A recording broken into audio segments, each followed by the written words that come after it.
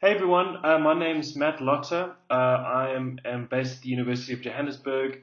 I'd just like to thank, before I get started, I'd just like to thank the current Southern African Archaeology Student Council for inviting me to come and do this presentation today. It's always nice to be asked to come back to do this presentation today. So yes, I'm really looking forward to it. I hope you guys are all well. I hope you are looking forward to the upcoming December break. I'm sure it's everybody's looking forward to kicking their feet up a little bit and relaxing. I know I'm definitely looking forward to that. But anyways, yeah, let's get to it. Just the first couple of slides, I'm just going to talk a little bit about myself, just to introduce myself so you guys know who I am. And then we'll get into the talk itself. Thanks very much. Okay, so yeah, as I said, I'm based at the University of Johannesburg. I'm currently a postdoctoral researcher at the University of Johannesburg. I graduated from WITS in 2016, and then I headed across to the University of Pretoria. I did a postdoc there for 3 years, and then I've now been at UJ since 2019. That is a picture of me on the bottom left there, up in northern South Africa. I was in the Kruger Park. I am currently the managing and production editor of Southern African Field Archaeology. There's just a couple of images here showing the journal kind of landing page, and then the cover page of the actual journal. That is a newly revived journal that is online. Southern African Field Archaeology was a journal that published between the 90s and kind of the mid 2000s. Then the journal stopped, and over the last year or so, we've now got the journal up and running again, and it's all online. So obviously my talk today is going to be a little bit aligned with kind of my experiences now as the managing and production editor, and I hope I can share some skills and tips with you today in terms of how you can potentially publish your research and your work. But I'd also like to talk a little bit more generally about things that you can do as an individual, or when working with others, in terms of how you can get published. Anyways, but we'll get to that in the next few slides. I've just put in an image there of my Google Scholar profile as well. So if you want to have a look at any of the research that I've done, you can just type my name into Google Scholar there, and my papers will come up. And obviously you're welcome to go and have a look at stuff there. But then, yeah, the next couple of slides, I'm just going to tell you a little bit about my experience in archaeology. So when I started undergraduate, I obviously showed a very keen interest right from the beginning, from first term in first year.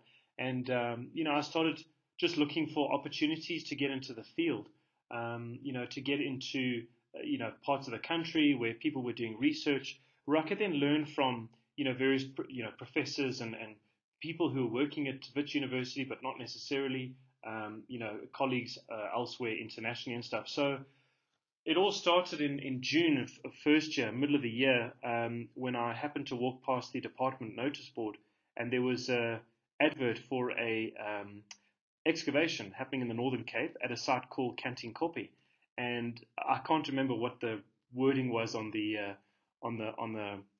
notice, but it said something about come and have fun, get into the field, do some excavations, work hard, party at night, blah, blah, blah. So I thought, okay, cool, as a first year, sounded very exciting.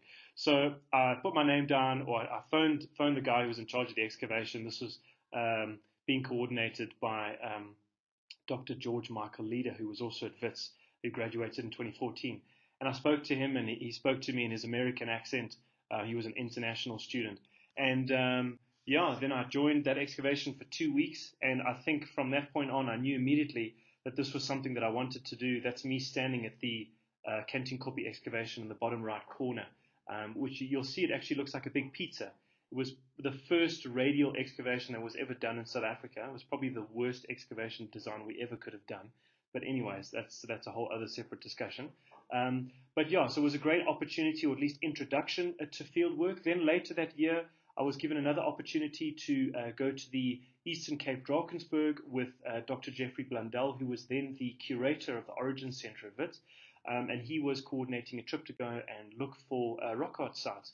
So obviously that was very exciting as well. In first year, I developed a very keen interest for Stone Age research as well as rock art research. Those were my two kind of interests. So I got an opportunity to get into the field, with the researchers who were doing current research. It was great to learn from these various scholars and get into the field. And I definitely recommend, if none of you have gotten into the field yet, if you are thinking about a career in archaeology, or even if it's to do with geography and you're looking at various possible career opportunities, getting into the field is a great way to understand the ins and outs of a discipline, and what is kind of required from you.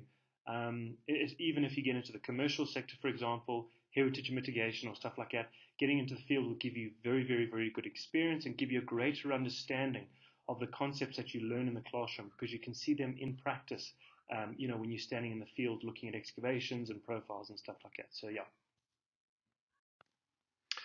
Okay guys, just quickly, this video shows the sites that I've worked at across the country.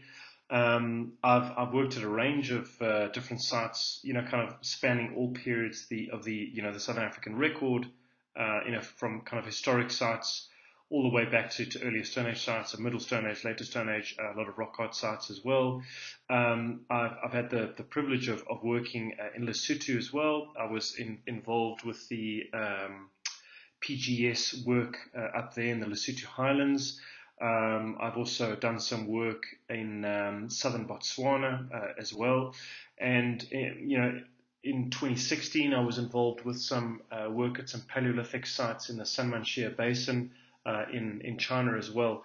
But I think collectively, this work has obviously provided me with a lot of experience and exposure, to different types of methods that are applicable in different types of environments. But importantly, it also exposed me to different colleagues, working in these different types of areas. I think that's very important when I get into, my talk over the next few slides.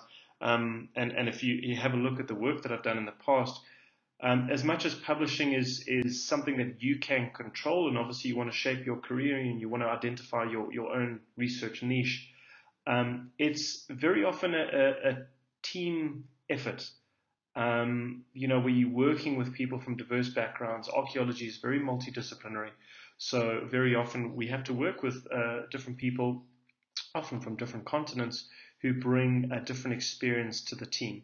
That's obviously been very important. And when you work with different people, it helps to shape your thoughts, and it develops your critical thinking skills as well, in different ways. So yeah, that's pretty much that. So let's get into the talk. So really, this presentation today is a collection of random thoughts and tips that I feel have helped me to publish regularly over the last few years. But obviously we are all different. We work differently. And the things that have worked for me in the past over the last few years may not necessarily work for you. Nonetheless, I will share these things with you, and hopefully they are helpful. As I mentioned in one of the earlier slides, these are things that either you can do yourself or while working with others. And I think it's very important to just reiterate the while working with others part, because archaeology is so multidisciplinary. Very often we are working in teams, and obviously when you work with teams, there's different personalities. People come from different backgrounds. There may be, language barriers that we have to navigate and deal with. So these are all the things that we need to keep in mind when publishing. I have broken down these thoughts, although it's a mixed mash of thoughts. I have tried to break things down into kind of 4 or 5 key areas. I will go through them strategically, and they are as follows. So that this could loosely be called a publishing strategy, but the first thing I'm going to go through are what things I can personally do to get published. The next thing would be, what should I do when working with others to get published? So therein comes the kind of team strategy. What things should I consider when targeting a journal for publication? So that's where I'll talk a little bit more about the field journal. How should I handle reviewer feedback? And then what should I do once my work has been published? Okay, so the presentation today is going to follow these 5 key themes. Okay, maybe just a quick disclaimer before I get into all the details. A disclaimer in terms of what this talk is not about. I'm not going to be going through what individual journals are looking for. I'm not going to go through how to get your research published, with reference to actual research. In other words, what it is, excuse me, what it is that you're actually doing. At the end of the day, you just want to do quality research. And then you won't have as many problems trying to get your papers through, but I'm going to explain this a little bit more as we go. Thirdly, I'm not really pitching this as a talk as an editor of a journal. I'm really merely sharing my thoughts with you on what has helped me to publish in the past, and hopefully this will be helpful for some of you. Many of what I'm sharing are actually life skills, which I think are very important. And I mean, you're not really going to get taught that at your universities. Life skills come through experience. These are things that I've obviously learned, publishing over the last few years, so I hope that will be helpful. And then just lastly, I'm not going to tell you how to write publishable papers, I want to share tips with you that I hope will help you publish before you even start writing. Plus, the majority of you should have access to your university writing centers.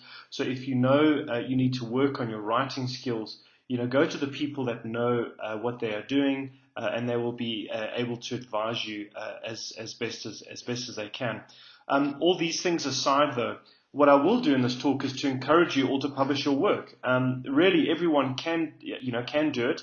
It does take time. It does take effort, of course, and it absolutely requires hard work and motivation and determination as well. One has to be willing to put in the hard hours, and you will be rewarded for your efforts. And remember that publishing is something we have to work for. We can all do research. Not everyone does good research, of course, but this is why we have the peer review system. Your work is sent out, it's read by other specialists in the field, and then based on the combined experience of your reviewers and the journal editor and their feedback on your manuscript, you'll then know what needs to be done before it can get published. Putting in the hard work and time beforehand when you conceptualize your research and your research papers will put you in a far better position down the line to then publish. So, in essence, the quality of your work should speak for itself, and then ideally all the reviewers would then need to do is comment on where your manuscript should be strengthened, as opposed to then calling for it to be, rejected or declined by the journal. But again, it starts with you and your willingness to put in the hard work, but this is something that you can do. And I say that it's something you can do because it will just require some adjusting, New routines always feel a little bit uncomfortable. And one must remember that when you're writing for an assignment, at university, for example, or if you're writing an honors project, your writing is going to be very different for the purposes of publishing. Because your audience changes, you have to shift your thinking away from, writing for your lecturer or writing for your examiner, and instead focus on writing for your colleagues and for the archaeological community. So obviously you're writing for a much broader audience. This should be driven by a deliberate shift in your thinking in terms of how you pitch your work. But this is something you can do. Many others have done it before, very often having come from challenging backgrounds, coming from different education systems, very often writing in different languages. So it's definitely something that you can do. Very often there are people out there to help you, kind of shift your thinking and develop your thinking. Very often this will be, those that you've been working with at your universities, whether it's your lecturers, whether it's your supervisors, or whether it's potential co-authors that you've identified. So to continue with things that you can personally do, really at the end of the day, just be enthusiastic. Be lekker, in other words. Be a good person. I mean, know your stuff. Read. It's obviously very important. Be approachable, and try to handle your stress levels as best as you can. I know that's easier said than done, and sometimes it does get very stressful when working on these things. But to counteract that, be organized, be on the ball, set deadlines and know what needs to get done. Be professional. I'll come back to that a little bit later, when working in the kind of team environment. But be resilient. Publishing is tough. Handling your review feedback is very tough. I'll deal with that more a little bit later. But really, publishing requires resilience. I think archaeology as a discipline in general requires resilience. Very often when we're in the field, we are working with challenging conditions and stuff. And that kind of filters down into the publishing kind of sector as well. So really, you have to work hard and be resilient to the kind of pressures that publishing brings. Really, you want to drive your own work and your own research, but it's also important to surround yourself with people who believe in you. This is very important. A little encouragement goes a long way. Whether it's coming from friends, from family, or your lecturers. Put yourself in a position where you show others your keen interest and commitment to the field, and show them your willingness to put in the work to get the job done. Looking back at the papers that I've published, there's no way I would have published any of my papers had it not been for the support and understanding of my family and my friends, my wife, my 2 dogs as well. So really, it is very important to surround yourself with positive people and positive energy. Really, you've got to drive your own research and be responsible and control your own publications. Be responsible for your own publications, but control the direction they're going in. There's a lot that can be said about working by yourself and getting things done, because you can get things done as quickly as you want them to, as you would want to. Sorry. But again, I keep coming back to archaeology being multidisciplinary. So remember, at some point, you are going to have to play nice with others. And you can't necessarily just kind of sit in your office by yourself and do your work. You can do that, but you can isolate yourself in the community. Really, what you want to do is find a work groove and put in the hours. And really, that comes down to sitting in a chair for 10 to 12 hours a day and writing. And for those of you that have done an honors and a master's, you'll know what the kind of bum and seat for 10 to 12 hours a day is like. It's difficult. You obviously have to take your breaks, but you have to be consistent in your work and committed. So you want to have your daily habit needs to be 10 to 12 hours a day. And you're not going to do that for one or 2 days a week only. You're going to try and do that for 5-6 days a week, to get your stuff done. Good writing takes time to develop. You can also very easily sit on the couch. When you get into postgrad, you kind of control your own schedule. And I think that's the one thing that students sometimes battle with, is that shift from undergrad to postgrad, where undergrad you have your lecture schedule, you've got your daily routines of, when you have your pracs and tuts and whatever else. But then when it comes to postgrad, you have your research project to do, whether it's an honors or a master's. Sometimes you'll have a little bit of coursework, but that'll be kind of informally or kind of casually set, for specific terms, depending on which lecturer you're working with. Maybe, a 3-hour sit-down session once a week with your lecturer, and then you may have some essays to do in between that. But really, you've got to get into a good work routine, and it starts as soon as you start postgrad. So I really do encourage you to kind of adopt, the kind of sitting, getting the work done routine. But then again, it is obviously healthy to take your breaks. So, stand up, stretch the legs every now and then, or work at a standing desk. But these are the kinds of things that you're going to have to get used to. So it's easy to sit on the couch and wait for those around you to do things for you. But remember, that will delay your growth. Rather just be proactive and drive your own research. And it will be stressful. You will freak out at times. Just accept this. And coming back to the whole friends and family thing, this is why it's good to obviously have the support of others as you move down this road. One of the most important tips would be to just focus up, make the main thing the main thing. And what I mean here is that obviously we're all busy, we've got lots going on, but if you want to publish a paper, prioritize it and work on it every single day. In today's world, we're exposed to so much on social media, the news, the TV. One has to really try and cut out a lot of stuff and be deliberate about that to remain focused on what needs to get done. So, for example, instead of opening up Facebook, maybe just flip through Google Scholar for a couple of minutes, and find some papers and download them. Sorry, this is another thing I just wanted to bring up now that I mentioned Google Scholar. Learn how to Google. Google is a very important, Googling, sorry, is a very important skill. Google Scholar is our happy place as academics. Empower yourself. I've had people approach the journal saying that they, emailing me directly saying, oh, they cannot find out any information, cannot find any details about Southern African field archaeology. But if somebody just took the time to type Southern African field archaeology into Google, literally the first link that comes up is the journal. So, don't be lazy, go and find the stuff yourself. Be very comfortable with working with these repositories and platforms and stuff in terms of finding information. Another thing is put yourself out there and get into the field. Just coming back to my slides where I was introducing myself. I developed a keen interest in research, and specifically Stone Age research, because I spent a lot of time in the field and had the fortunate experience of working with a lot of well-known scholars that have published in the field. And I would encourage you to get experience with all aspects of the Southern African archaeological record to find out what makes you tick, because obviously there's going to be things that you are more interested in and things that you're less interested in. And you can then kind of decide which direction you want to head in. If you're an undergrad, now is the perfect time, because then by the time you get into postgrad, you'll be very clear about what research you want to do, who you want to work with, and you may even be cooking up a project in your head, which is great.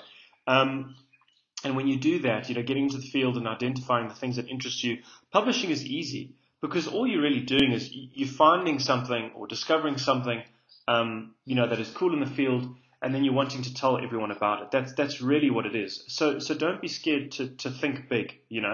I've learned the most when working with colleagues who look at the bigger picture.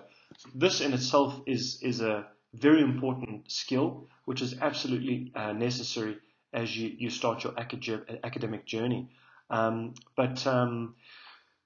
Really it's about identifying what it is that makes you tick, and then essentially telling a story. And I'll talk a little bit more to that a little bit later. Okay, so, really any publication just starts with a few words on a page. It could be just a concept note. It could be a single sentence. Oh, I want to address this question, whatever it is. It could be a couple of images that you took in the field. Oh, this artifact looks interesting. I haven't ever seen anything like this before. But really, it's just about putting your hands to work. And ideally, you should try, once you develop your kind of writing skills, ideally you should aim, to be able to write 1,000 words a day, which is roughly 3 pages. 3 pages doesn't sound like a lot, but really when you're trying to structure your thoughts and stuff, it can be quite challenging. It also depends on what part of a manuscript you're working on. I find it's very easy to write 3 pages on methodology very easily, versus writing 3 pages in an introduction or a discussion is a lot more challenging.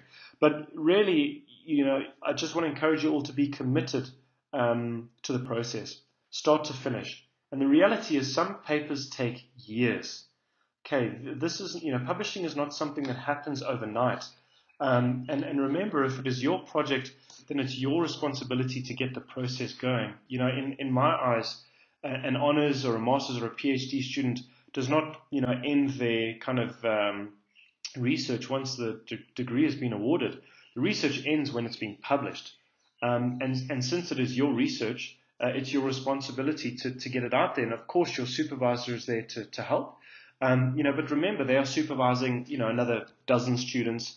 They're busy lecturing another 100 students while applying for project funding and while publishing their own papers. So, everybody is busy, but your supervisors are absolutely there to help guide you along the process. And they should, really, because, publishing is not something that you can just do by yourself. I think coming out as a student, it's very important to work closely with those you have been working with, in your postgraduate research.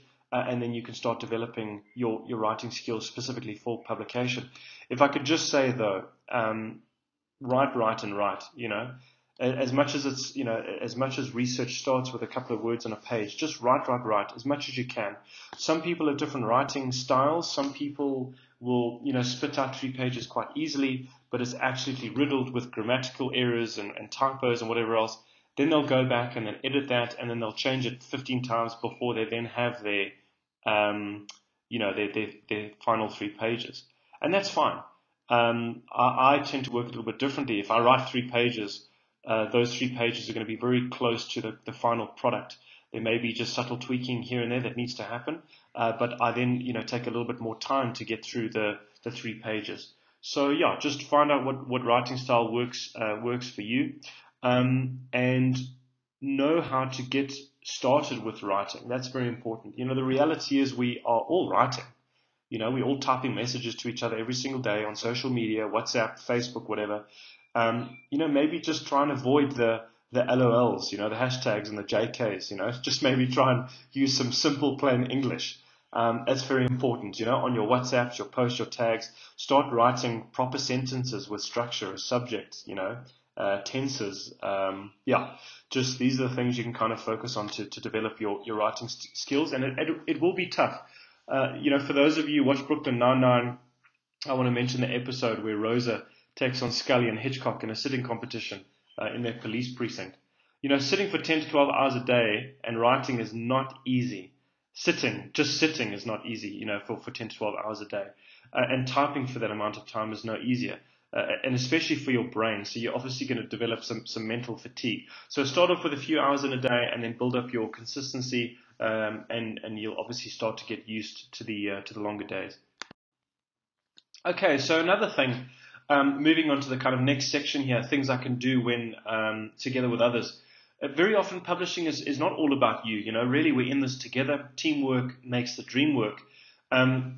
If you don't have a specific skill to get a paper through, approach someone, and offer them a co-authorship on the paper you're working on.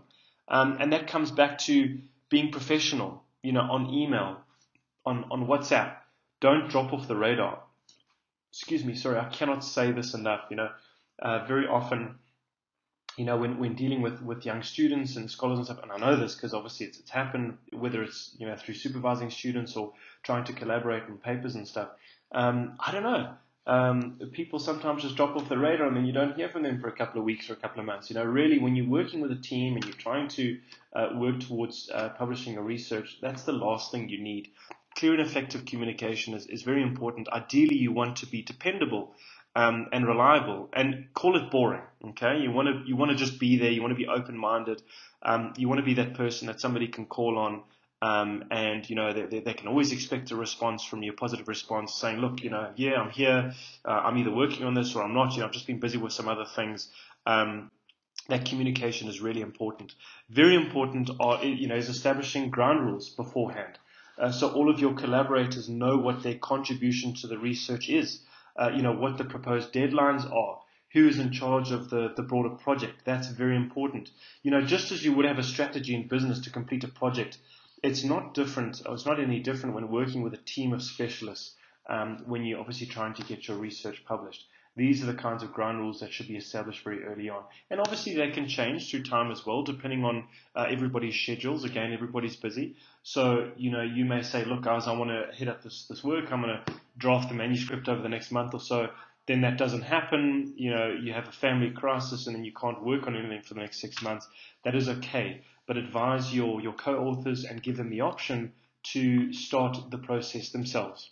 Okay, more on this a little bit later. So when working with others, it's obviously very important to identify your strengths and weaknesses and then work strategically around these. There will be times when you will work with people who really know their stuff. I'm talking about, seasoned professors and scholars you've been reading and citing for years. So there may be a time when you're a little bit starstruck. But, just be honest and maintain clear lines of communication to avoid conflicts and misunderstandings. As much as research is about writing papers and the science, it is also about people skills and managing people.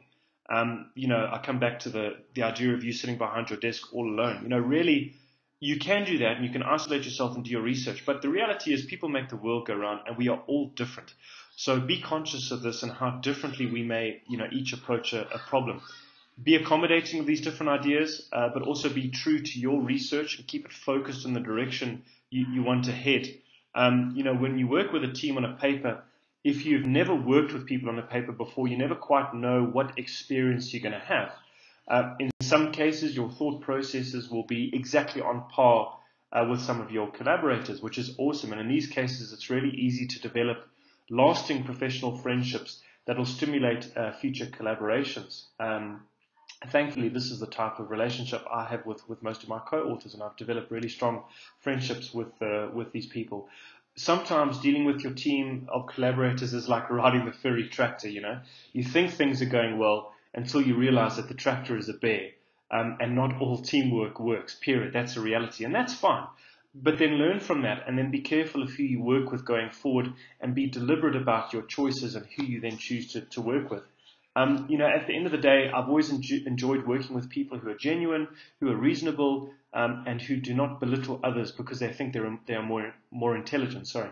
This happens often, so please be wary of this and protect yourself.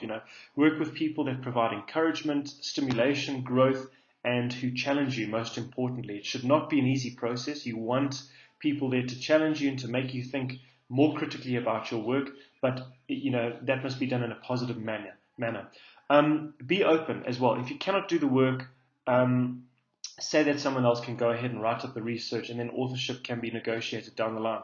And I'm sure Sebastian Bielderman is listening to this presentation. He's raising his eyes because I've been dropping the ball with a paper that we've been co-writing for a while. But actually, from the start, with that paper, I said that anyone could write it up. So, the entire team has really had the chance to take lead authorship, and no one has at the moment. But it's because we're all busy at the end of the day. So we will obviously get to the research, Sebastian, in the new year. But again, just lastly, be careful with who you work with.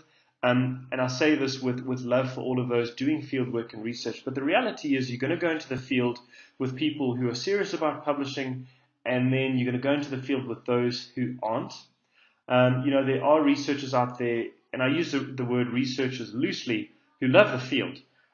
In fact, that's all they love. And then they never publish their research. So be careful. If you're serious about your career, choose to work with those people who put in the time after the field work to get the papers out. That's very important. And you can merely ask what the purpose of any research trip is that you volunteered for, and when the PI is hoping to get a paper out. And you could then ask how you could speed things up as well. So just coming back to the research, remember, the goal is to tell a story.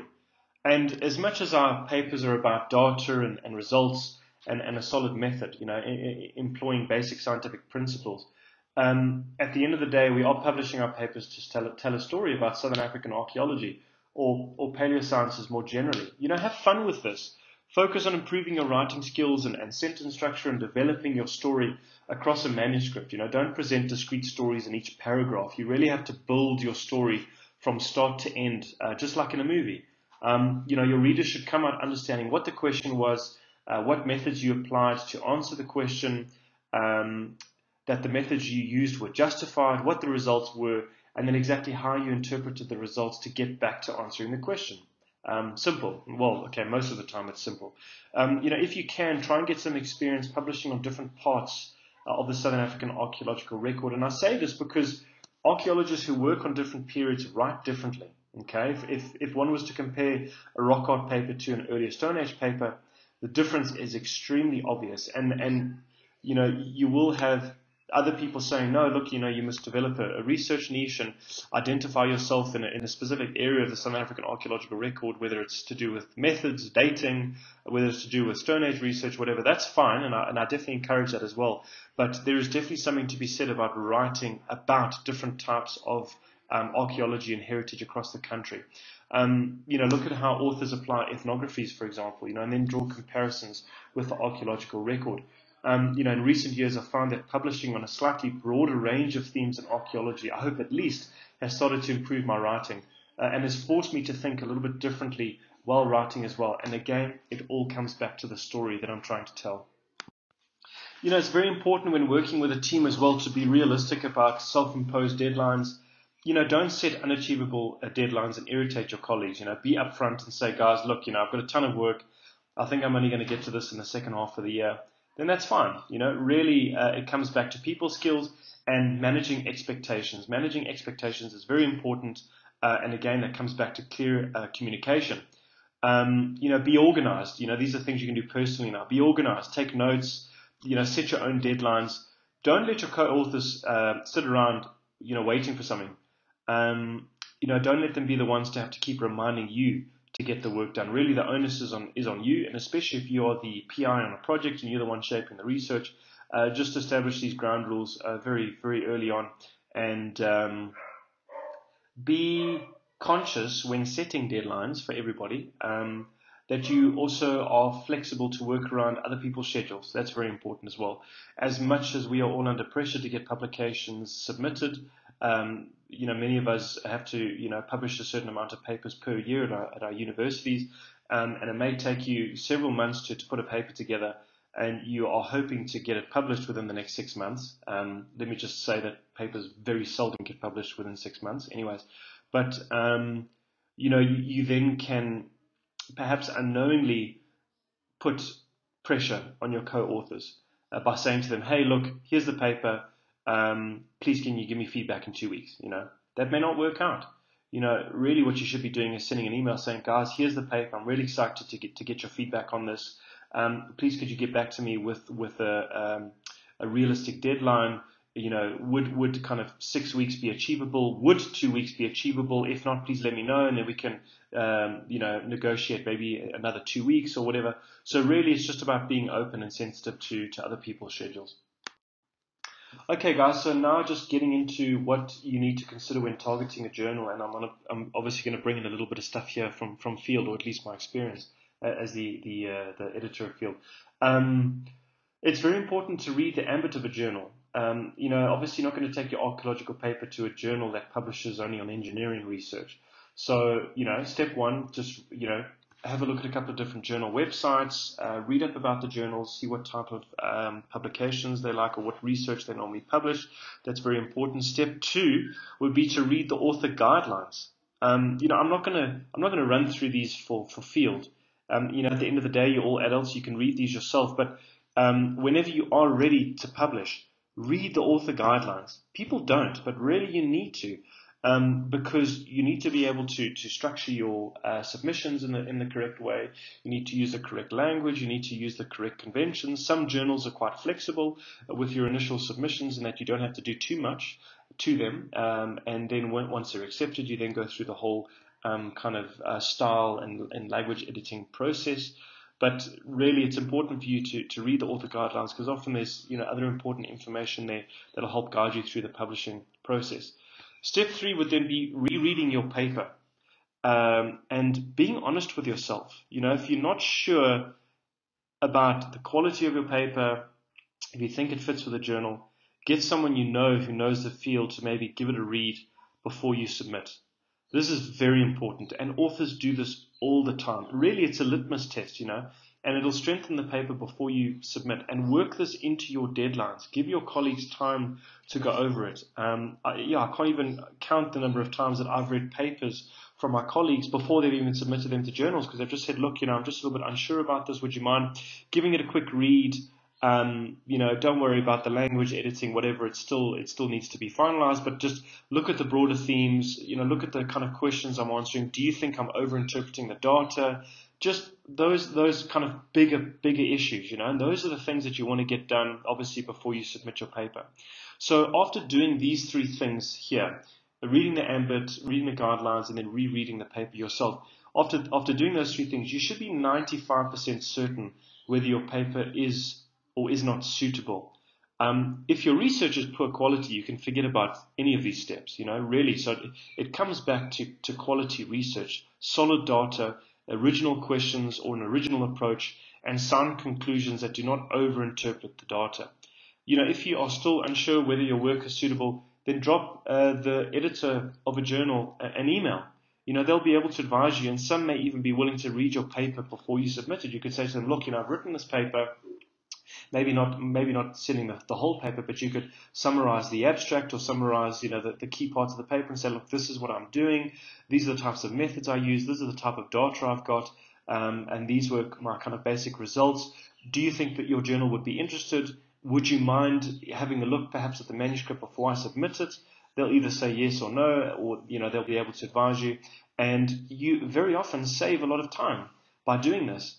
Don't expect a response from an editor within a few days. it's probably going to be a few weeks. Editors are very busy people.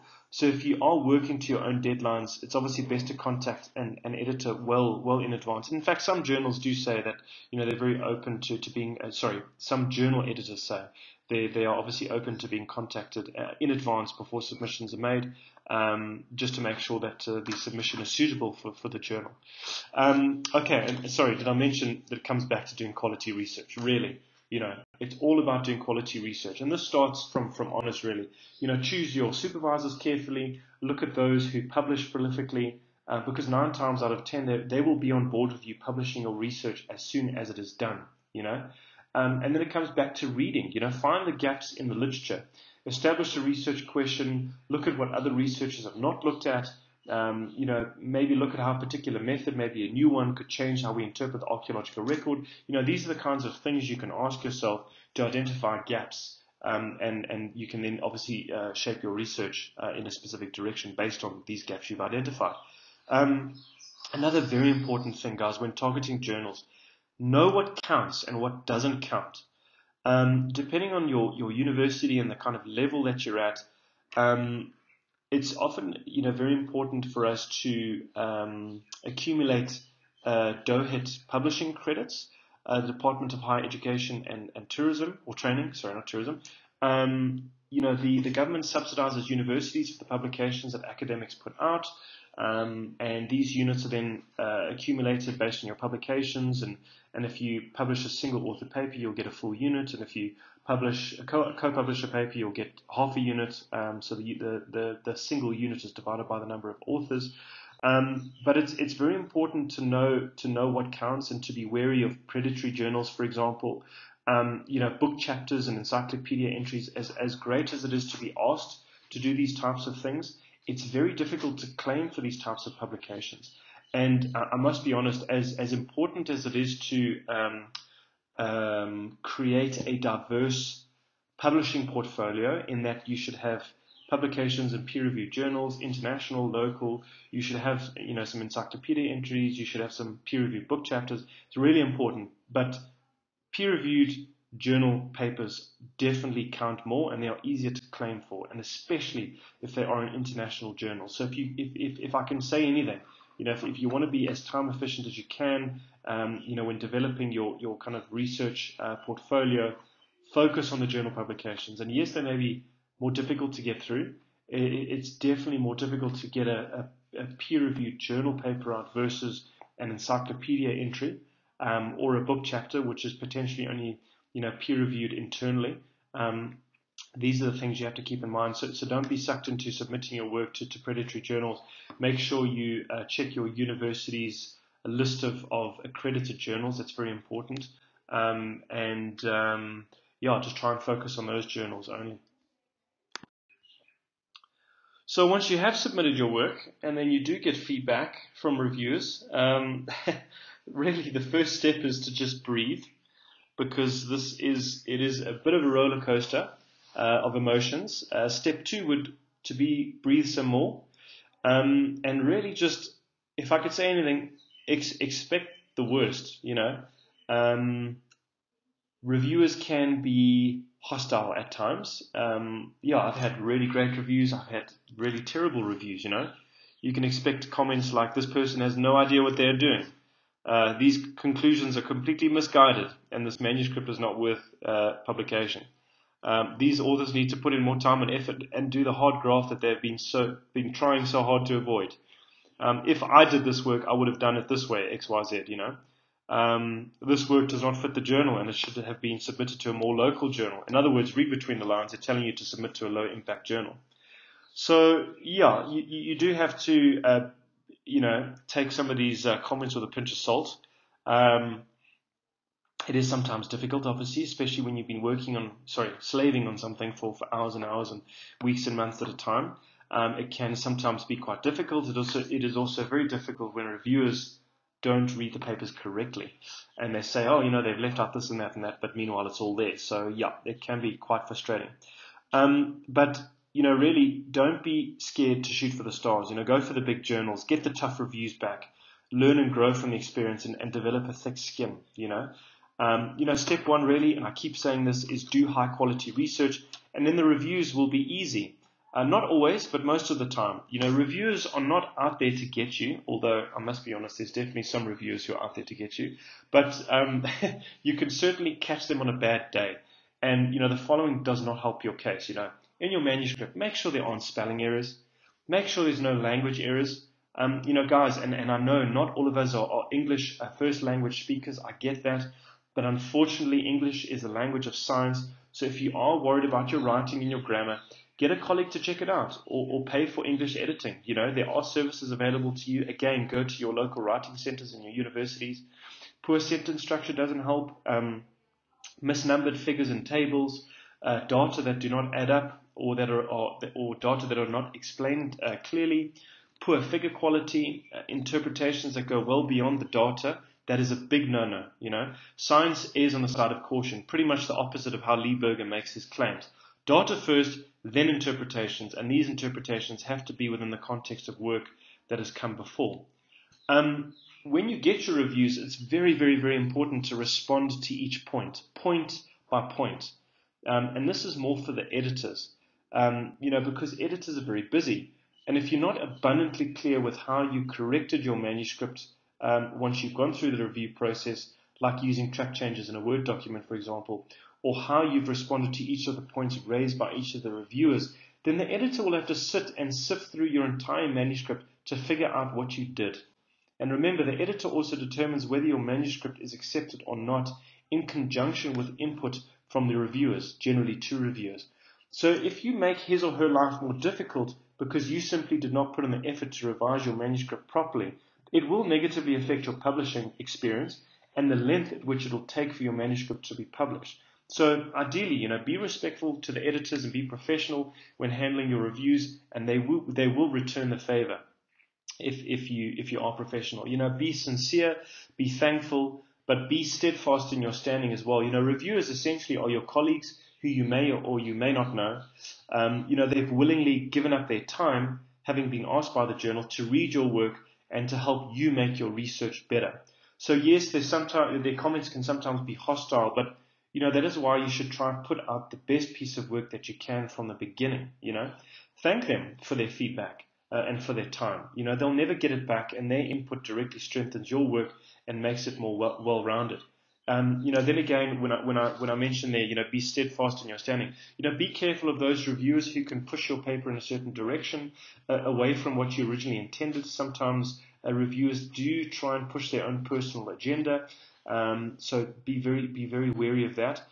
You can obviously have your objections or raise your objections with regards to points raised by the reviewers, but then you obviously have to have some sound justifications as to why you do not agree with these comments, and then you need to explain yourself clearly to the editor. Okay, guys, so when you do eventually publish, I cannot say this enough, celebrate. Really, guys, publishing is not easy, so take the time to pat yourself on the back, and just remember that, from the time that you submitted your work to the time that it's actually published, it can be a year, it can be a year and a half, it can be 2 years, it can be even longer. Okay, so really it takes time. Take the time to thank those around you that you worked with. Without them and their input, you may have not published your work. Remember to thank your family and friends, and also realize that publishing doesn't always work. 60% of the time it works every time. So it's not like every paper that you submit to a journal is actually going to go through. Guys, you're going to have the hits and misses. I've had them multiple times. You're going to work on a piece of, work on a paper for months and months, submit it, and then it comes back with a massive rejection and a comment like you don't know what you're doing, and then that's it. You just move on with your life and get started with the next paper. And obviously, it's going to be shocking sometimes when it does happen. You're not going to know what's going on, when your first paper comes out, but it is a time to celebrate. Another important thing, obviously, is to update your socials and to get the word out. Your paper is not just going to magically appear on everybody's desk. Really, you have to kind of market it yourself. So put together a little mailing list with your colleagues and friends, and share it around, circulate it to people who you think may be interested in it. And obviously people working in your field. When I mean update your socials, I don't mean Facebook or your Twitter or Instagram or TikTok. As important as those platforms are perhaps for scientific engagement and public outreach, and maybe interacting with the public, on a broader project that you may be involved in. I can assure you that any reputable scientist is not trolling through social media waiting for the next big announcement. Really, I'm talking about your academia page, your ResearchGate, your OrcID page, and your Scopus as well. And if you are serious about being an academic and developing a research profile, make sure above all the other profiles that your Google Scholar profile is perfect. You should ideally have all your papers listed with academia and ResearchGate. You can list your presentations, your reports, unpublished material as well. You can start establishing connections with colleagues in the field who are interested in your work. Google Scholar is really nice. It can help you keep track of your H-index and your citations, and you can then be quite strategic with how you build on these metrics, as you can see how your work is being received by the community. So really, these are platforms that people are going to check to see who you are, how good you are, what you've done, and who you've worked with. And obviously, this is very important when it comes to looking for jobs. Okay, so these are platforms that you should definitely maintain if you are looking to get a job in the academic space as well. Okay, guys, so just coming to a close now, as the managing and production editor of Field, I'm obviously happy to answer any questions that you may have about the journal. If you are thinking about submitting your work, just drop me a line. If you'd like to ask anything specific, Field is open access, and it belongs to all of us as Southern African paleoscientists or paleoscientists on the African continent, I should say. So really, it is a space for us to all publish our work. But before you contact me, please remember to go through the steps that I mentioned before. So then I can advise you as best as possible without having to tell you, read the journal ambit, read the guidelines, etc., etc. Okay, so just go through all those steps, please. I obviously really encourage you all to publish. Doing so leaves your mark in this world. Really, you're leaving a legacy. You really are publishing your thoughts, and you're helping us understand our world a little bit better, and that's commendable, and it is exciting, learning more about the world. So yeah, thanks very much. I hope you guys enjoyed the talk today.